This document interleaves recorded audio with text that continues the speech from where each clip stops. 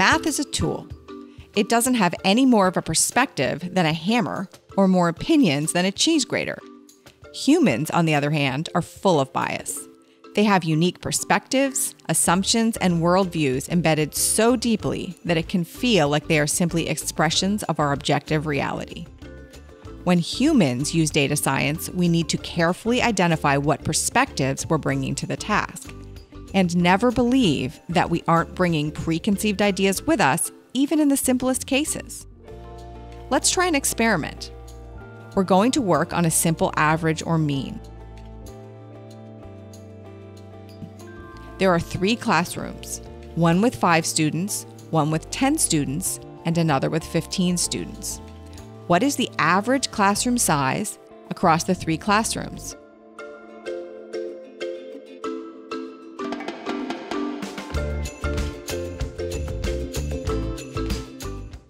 You might have said 10. If you said 10, you're correct.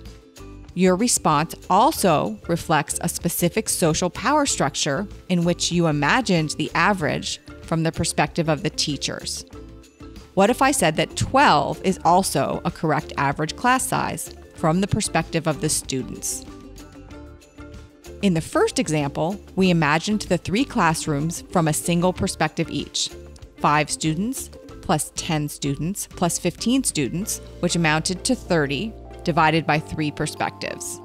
This gives us the average classroom size from the teacher's point of view. Now, imagine it from the student's point of view. The math looks like this. There are 5 students experiencing a classroom of 5, 10 students experiencing a classroom of 10, and 15 students experiencing a classroom of 15. Instead of dividing by 3 teachers, we're going to divide by 30 students because we're incorporating all of their perspectives. This average reflects the average class size from the perspective of the students. If you feel angry or confused right now, you're not alone. Even us, the people making this video, had a hard time wrapping our heads around this. That strong emotional reaction is often a good indicator that you're challenging an entrenched concept that you believe on a level beyond just math.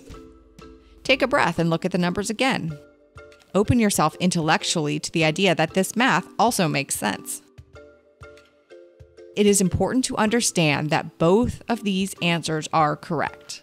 Both 10 and 12 are meaningful but different averages for measuring this situation.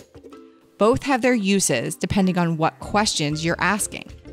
This isn't some neat trick. It's a reminder to always approach data science with an awareness of your preconceived notions and assumed perspectives. Good data science relies on the ability to identify and account for the human side of math.